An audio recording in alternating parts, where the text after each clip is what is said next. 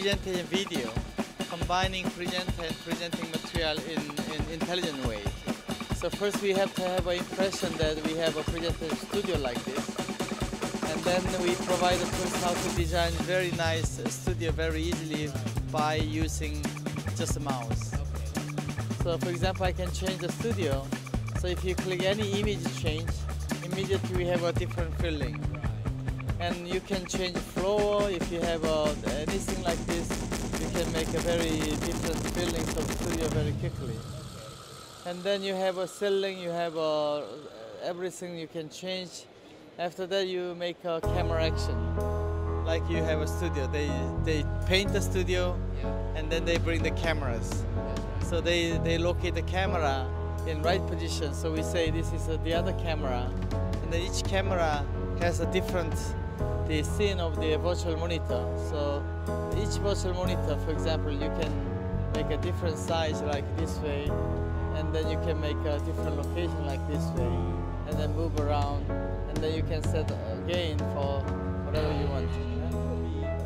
I guess it would be quite interesting for you to reach out to broadcasting companies as well as production companies, right?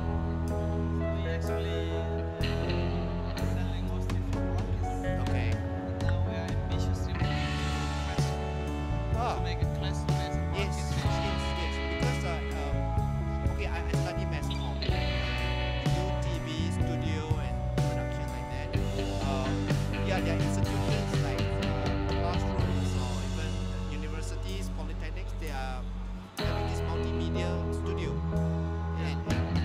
The difference is a normal multimedia studio. They have broadcast engineers.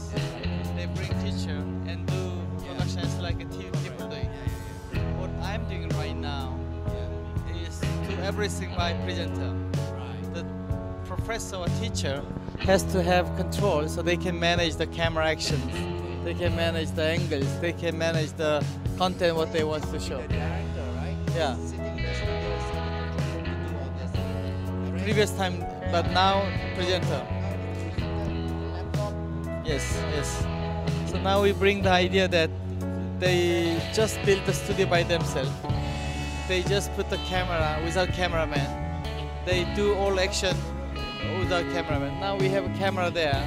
Then everything I'm operating just using mouse. So because this is wholly manageable by the presenter. That's why.